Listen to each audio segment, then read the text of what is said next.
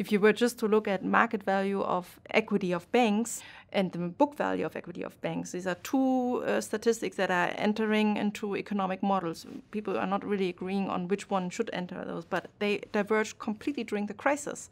It's just an aggregate statistic, but it tells us a lot about like what's going on. I mean, if you just look at the book equity, it tells you that accounting values often mask risk exposures and even realized risk in a crisis.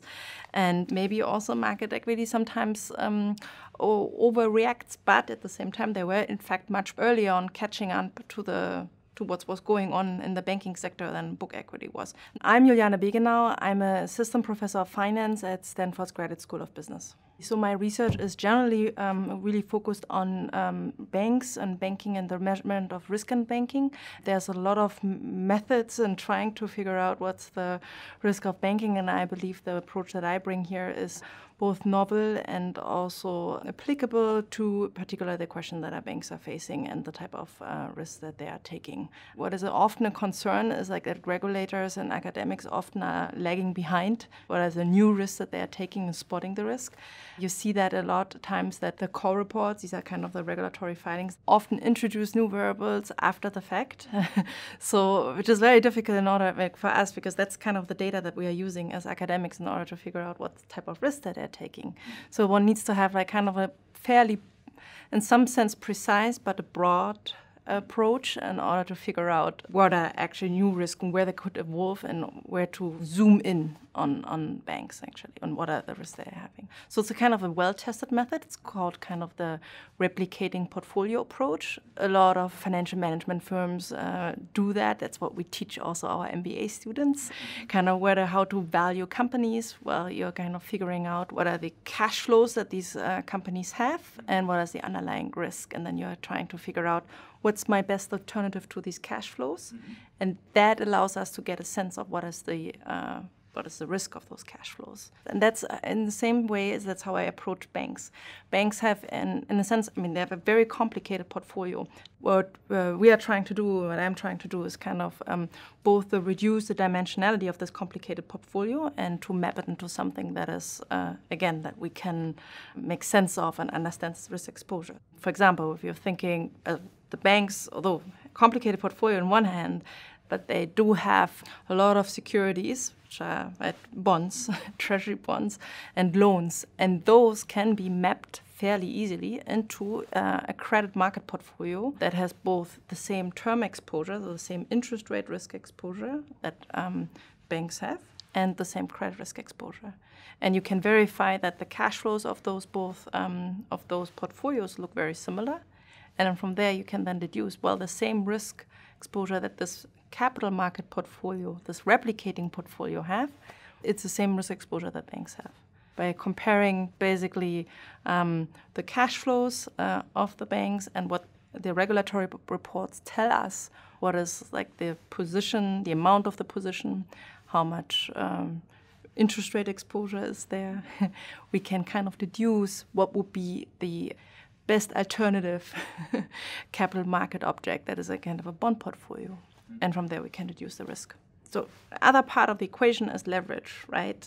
So as anybody that works on credit knows, banks have a lot of leverage, much more than other financial institutions. So even if the asset side doesn't look super risky, if you lever it up by a lot, even though like the loss is like 1%, but you lever it 10 times, then it's like a 10% loss that could hit you. So that's always something to be worried about in the case of banks. I mean, if interest rates rise, and they do have some notable interest rate exposure, this will make the value of the portfolio decline.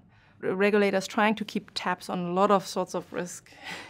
It's hard to predict ex ante what's going to be. So, I mean, I think as an economist, we are more tend to be a doctor to diagnose what the illness was about and maybe to think about treatments and make some preventative measures. But it's really hard to anticipate who else is going to get sick and what will be the next illness that is going to afflict the banking sector. I think leverage is always a concern. I think one more general concern is to assess really the risk of banks. Because a lot of their data comes in terms of accounting values. For example, net interest margin is one of the key performance statistics of banking. It means like interest income on assets minus the interest expense on debt. This net interest margin has been very flat over time. And then it has been concluded that there is not a lot of interest rate or even credit risk exposure. Came in times when interest rate risk was high in the 80s particularly, when we had these sudden interest rate spikes in the end of the 70s. And we had also credit exposure crises happened in the 2008-2009 crisis. So it's concerning that kind of risk management of banks is that they don't use an economic measure, but in some sense non-fundamental, partial revenue measures in order to figure out what their risk exposure is. It's not in all the entire story, but that's their answer to, do we have interest rate risk? No, our net interest margins are flat. I've also studied the cross-section of banks before the financial crisis. It was clear that those banks that had a lot of leverage and fairly high asset risk by the crude standards that regulators allow us to categorize banks into, it was possible to fairly accurately predict which are the banks that gonna lose more in the crisis than others. So there's a lot of studies that have shown also that the same banks that have done risky behavior in earlier crises continue to do so.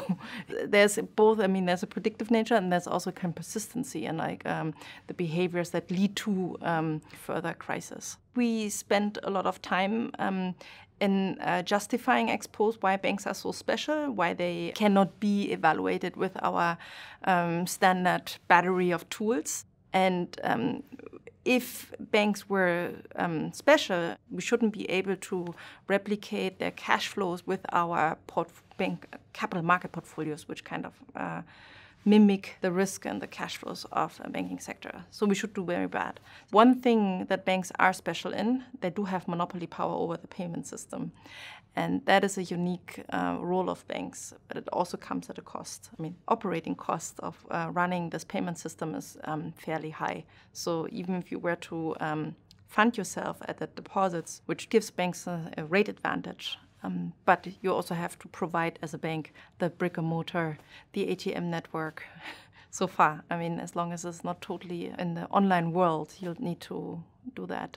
Recently, there's been a lot of push towards understanding micro-movement that can be causally interpreted, although I think that's very important and should definitely be done. This has come at the expense a little bit at this view of like, oh, all aggregate studies are somehow wrong or not really helpful because we can't really make any causal assessments. And we can actually learn a lot from aggregate movements and aggregate studies and from just like looking at aggregate data.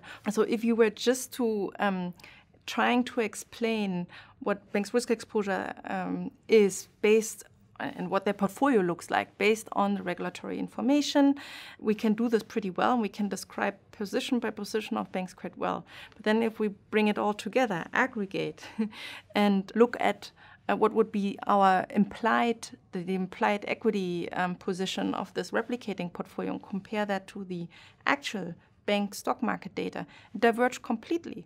So it doesn't look a lot alike. And then you can say, oh, well, maybe we did a mistake, but then why does position by position work well? Or does the stock market think about banks in a different way? That's another also methodological issue. So if you use stock market data and trying to understand what banks do and where their risk exposure is, which is also a common technique, and running stock return regressions on factors and figuring out where does the factor sensitivity, you will find that banks have no credit risk and no interest rate risk exposure. So what is going on? Why do stock market participants not incorporate that thinking? And also another interesting fact, a lot of stock market shareholders in general seem to have valued banks more the more levered they were before the crisis. So, although then they suffered the highest losses. So I think this will be an important thinking about systematic ways of behavioral or inefficiencies that can come from a source from some behavioral mechanism will be hugely important, I think, for economics.